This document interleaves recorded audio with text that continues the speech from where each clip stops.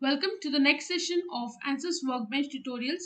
In this session, we are analyzing two different buildings which have different height, and there is some wind load that is going to be applied on them, and we will analyze the modal and harmonic response of those two buildings. They will have different heights. So we would see that suppose if there is wind in that area which is causing some pressure on them, then which building would show more deformation over it? We are going to have two buildings. They'll have two different heights. One will be longer and one will be shorter. So you can say that we are dealing with a long column and a medium or a short column. So let's start with modal analysis.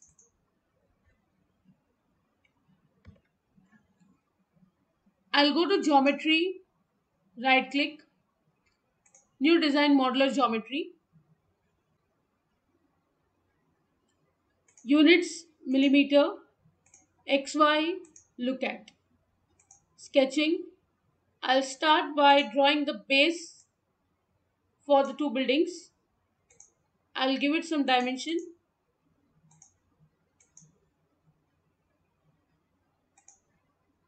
Say it is 200 by 50.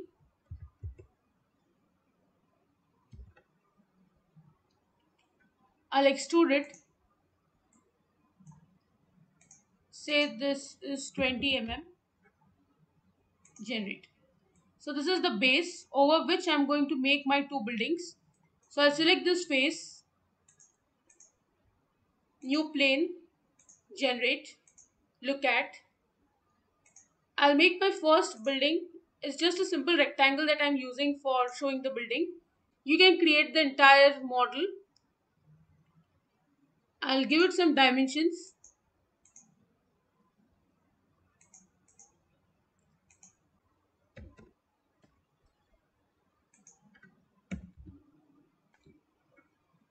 "50 by 25, and I'll mark the distance from here. Say it's 12 mm.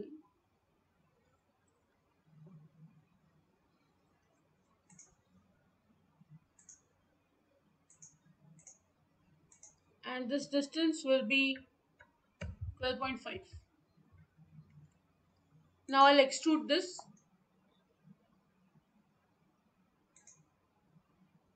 Say the height is 500 mm. Generate. So this is one long building that I have created. Again, on the same face, I'll generate another plane. Look at. I'll sketch another building by using a rectangle and give it some dimensions.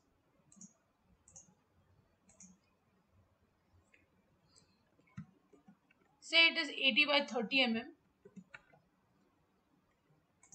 I'll give the distance between these two. Say it's 15.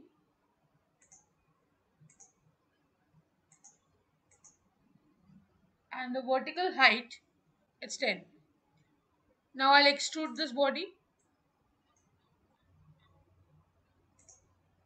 I'll choose the height for this as 250 mm. Generate. So this is my geometry wherein I have a base and two buildings with different dimensions and different heights specifically. Now I'll go to model and double click on it. I'm not changing the material. I'll leave it to structural steel. You can choose any material that you want to. I'll go to mesh, insert method. I'll select the entire geometry. Method, I'm going to use multi-zone such that wherever what type of mesh is required, accordingly the software will decide and generate. Also, I'll insert sizing by selecting the entire geometry. Here it is 27 mm. I will give 5 mm. I'll go to mesh and update.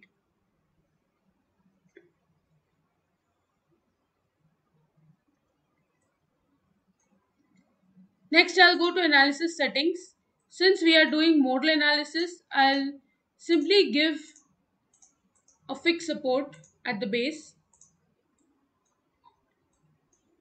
Then I'll go to solution and solve. It's solving for 6 modes of vibration.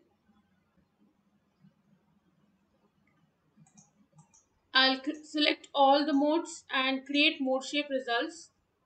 I'll go to solution and solve it. Now let's see how do the buildings behave when there is no load applied to it and we are just seeing the natural frequency of these bodies. So for the first building, I can see the first natural frequency is 79.46 hertz. So at this frequency, this building will move in this way. And suppose if we have a frequency of 156.69 hertz, this building will again start swaying in side to side direction. Third deformation is for the shorter building, and here you can see the value is 366.82 hertz. So it will start moving in case this frequency is tapped. And then we have the next frequency as 492.69, the first building or column as you want to call it. You can see it's moving again at 905 hertz. That's the second frequency, natural frequency of this shorter column. And this is the next frequency of this longer one. So you could see that we have tapped quite the natural frequencies of these body. Now we will go and apply some wind load on it. So I'll go to harmonic response and drag it over the solution. I'll double click on setup. I'll go to analysis settings. Now I need to choose minimum and maximum range. So you can see here 79 is the minimum frequency. So if you wish, you can change this value to say 50. And the final deformation that we have chosen is 942. So I will take this value as 950. Let me choose the number of intervals for the solution as 50.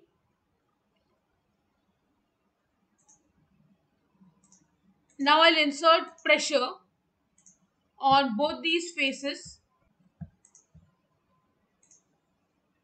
of say 50 megapascal. I'll go to solution and insert frequency response deformation.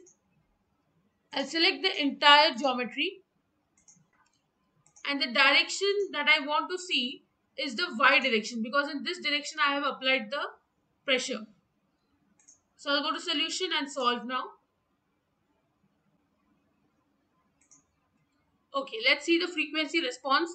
You can see here there are 3 peaks. In that, this first peak that I can see is the maximum value. We'll just go to the results and we'll check that the frequency is 86 hertz, where I can see the maximum amplitude of 1610.5 mm. That's because of the resonance being highest because of this natural frequency, and you're getting the amplitude of 1610.5 mm. I have not given any damping coefficient to the system yet, so we will just go and check. We'll go to analysis settings and cluster results. I'll just choose yes, so that I can have more points along the point where the maximum amplitude is generated. As soon as you choose that, the system is showing that there is no damping and there is a requirement for it. So I will just go to damping controls and give some damping coefficient. I'll give the value as 0.01. Then I'll go to solution and solve. Now we can see that the value is very clearly visible. It was this point itself, and we'll just go down and check again. Now the frequency is 79.459 hertz and the amplitude is 13900 mm. This is because of the damping coefficient that I have given. So we will go to frequency response, right click, create contour result. I want to see the directional deformation, and I also want to insert the stress equivalent over this body. I want to see which part of the body is stressed because of this frequency value. The value is 79.459.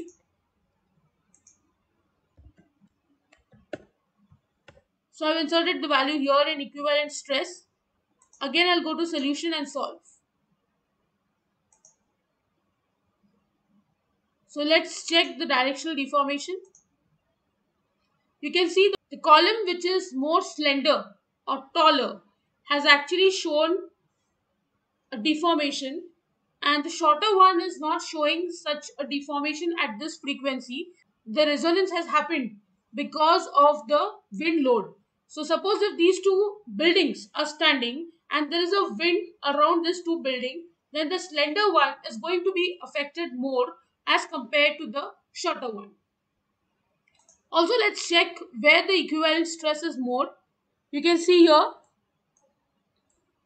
somewhere in this zone, the color is red. You can just stop it and click on the maximum minimum value. The shorter column or the shorter building, as you would call it, is having minimum stress on it, and the slender one has maximum stress, that too at the bottom. So you need to take care of this zone. You need to give proper material such that the zone is more protected. The top portion is definitely going to show more deformation because of this sort of wind loads, but the lower portion is going to be more stressed. So this portion needs to be given a proper material such that the building can sustain this amount of wind load on it, which is causing the harmonic response. Now, just out of curiosity, if I would want to know what would be the life of these two, I can just check using the fatigue tool. I will insert the safety factor also. Let's solve it. Since we have given dynamic loading, we are definitely going to get the fatigue tool here. Let me see the life of this body. Okay, so it's showing very less value, and the safety factor is 1.65, which means the building is safe. You can see here the shorter building at this top height is showing maximum value for life, and the slender one is showing minimum life, and that too at the bottom portion where the stress is more. So such kind of buildings, slender buildings, need to take care of the slenderness ratio, that is the height of this column to the shortest dimension, the width you would say. So this dimension needs to be taken care of while making buildings that are too long, or I would say more slender, such that they can sustain the wind loads. Otherwise they would show directional deformation of this sort if the load happens to coincide with one of the natural frequencies of these body. With this, I end the session. I hope you have understood how to analyze two different heighted buildings which are subjected to wind load, which is definitely one of the reasons for studying harmonic response of a body. If you have any doubts, please write to me in the comment section. Don't forget to like, share and subscribe to the channel. Hit the bell icon for latest video updates. See you in the next session. Thank you.